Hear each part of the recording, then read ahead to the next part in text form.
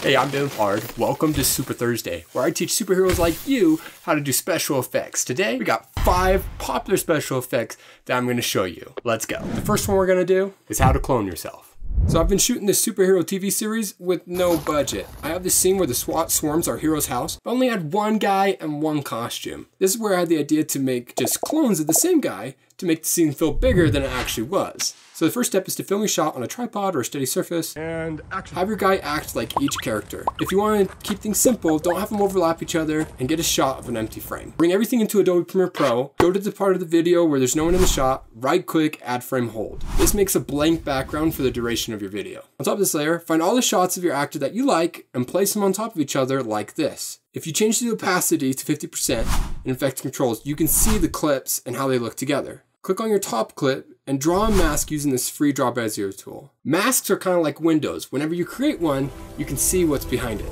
So just draw a line down somewhere on your frame. Once you close the mask, you'll see the video below will appear. You can increase the feather to kind of help these two videos blend together. And voila, you already have 2 guys at the same time. Right here, this SWAT guy happens to run into the mask, so we're gonna animate the mask so it moves out of the way. Click on this clock to keyframe it, and then just move the mask to follow him as he approaches it. You can already hit yourself with the piano using this technique. But if you want an advanced version, like have them overlap each other, here's how you would do it. Right here I have a SWAT guy who runs in front of everybody. I'm gonna right click on his video, replace with After Effects composition. Save the project, double click on the video layer to open the layer window, click on the rotor brush tool, and I'm gonna paint him out. The pink outline shows everything that's gonna be included with this video. I'm trying to get him without a background. So I'm going to select everything that I want. I can hold Option or Alt to remove anything that's not him. I'm going to go frame by frame and adjust as needed.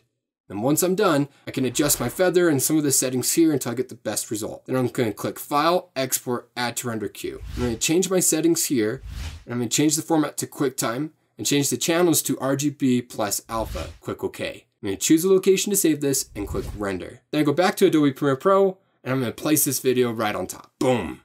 After adding some color grading, here's what we got.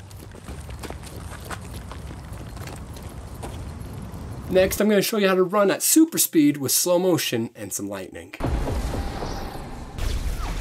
I love these slow motion scenes from The Flash, so let's create our own and dodge some bullets while we're at it. First I have an empty shot with no one in it, then I put up a green screen and put Barry Allen in front of it. We can remove the green screen by applying the Ultra Key effect, and we select the green screen with the key color picker. I click on the green screen and boom, it's gone. We can slow down our footage by dragging this layer up, right clicking on the video clip, show clip keyframes, time remapping, and speed.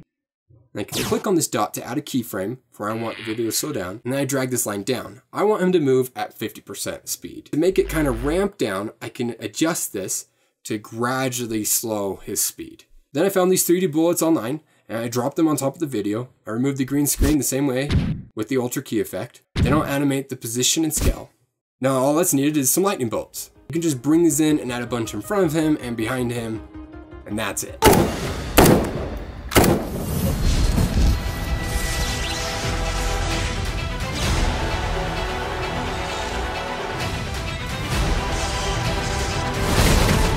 Out here!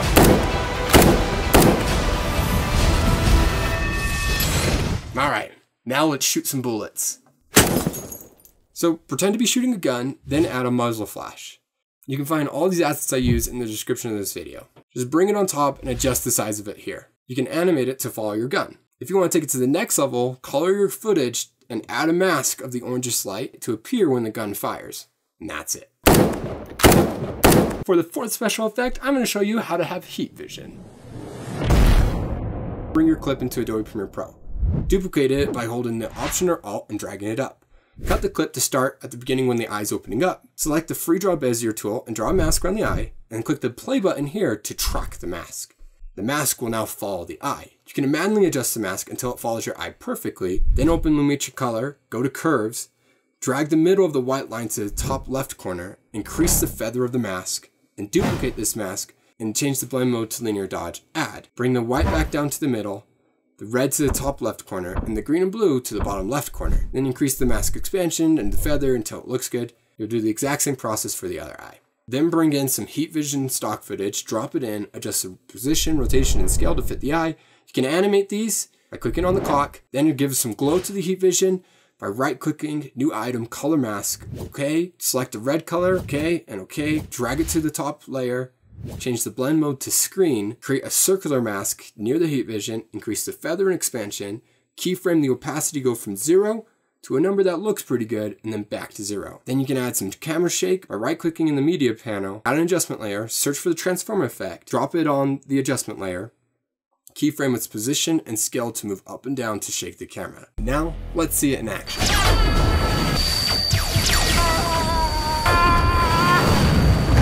Okay, this last one blew my mind. I thought anytime you wanted to make an object 3D, you had to move it into After Effects. But it turns out you can do this in Adobe Premiere Pro. Search for basic 3Ds in your effects, drop it onto your clip, go to the effect controls. The swivel will change an object from left to right, tilt moves it up and down, and distance to image makes it closer or further away from you. Pretty nifty, right? And those are 5 super special effects that you can do in Adobe Premiere Pro. If you want to see the video that I'm making using all these special effects, check out my short film right there. Or you check out one of my other tutorials over there. Till next time, stay super.